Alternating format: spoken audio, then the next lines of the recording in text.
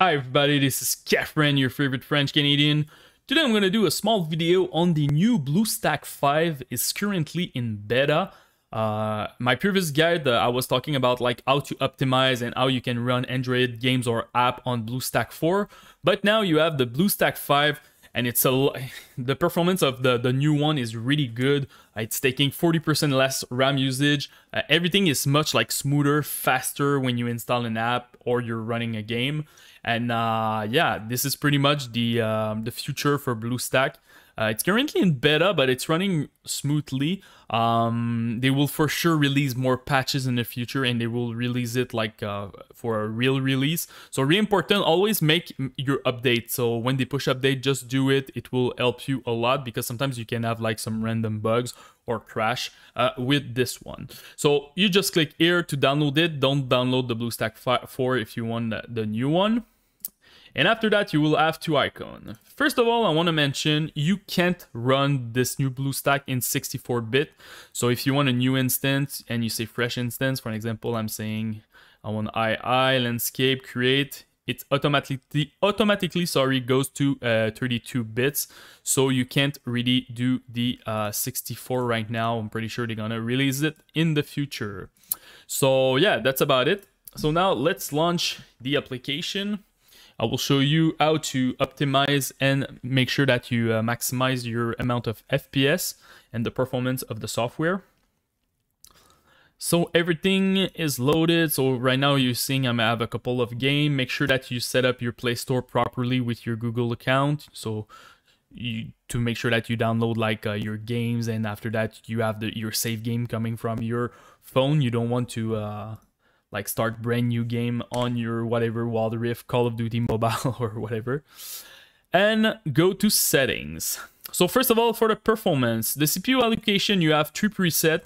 And it really depends on your computer. If you have like a 4 cores and 8 threads, like an old CPU, don't go too crazy. You need to let your Windows to have like the dedicated cores, so go with something with 2 cores.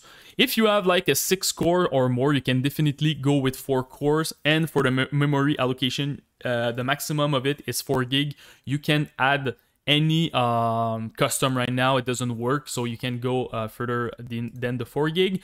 But if you have like a nice CPU, like a, I don't know, 8 cores, 16 thread or 12 cores, you can definitely go to custom and add more core. The maximum right now is 8 core. So right now we're gonna stay at 4. I really recommend to enable the high frame rate here. Just check it and make sure that your frame rate is set to 120. This is a standard that it's coming on mobile phone. You will see a lot of games now supporting it. The new League of Legends Wild Rift is running at 120. You got like a shooter like Free Fire, you can do like 90. So make sure that you unlock it. You just don't want to lock it at 60. And after that, the last one is the display FPS during gameplay. Just check this one because you want to monitor how many FPS that you have. After that, for the display, you have a couple of options. If you add more, for sure you're gonna lose performance. I feel like right now it's a beta version. Go with the 900p and the 240 dpi. This is like the best way to have like the maximum performance on your emulator. After that, for graphic, go with performance, go with OpenGL. If you have an AMD card, definitely do a test with DirectX. AMD doesn't run well on OpenGL, so maybe you will have better performance with DirectX X. So really important to test that. Make sure this one is checked and you have the proper GPU.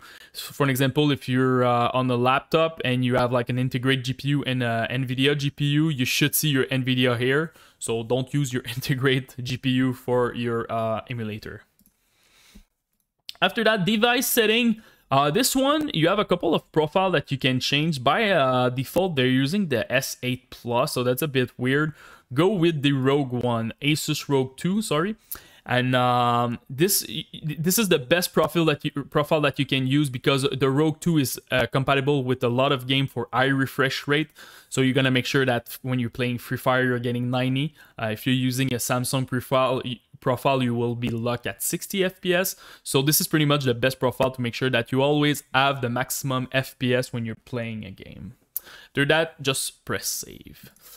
So that's about it. After that, you just download your game in the Play Store. So we can definitely, I can show you Free Fire. Free Fire is running really well, honestly. I had a couple of issues with the Bluestack, and my frame rate was not great. But on Bluestack 5, it's really great. I'm getting my 90 easily without any drops. So let's press here, tap to begin. So I will show you a couple of pop-up here. And my 90 FPS constant, even when I play the game, I don't have any issue with it. After that, you can definitely press F11 to make sure that you're full screen. I don't think my capture card doesn't capture it. Anyway, so yeah. So after that, it's pretty much your game is ready. You press to start and it will run perfectly. I saw a big improvement, honestly, if I compare it with the Bluestack 4.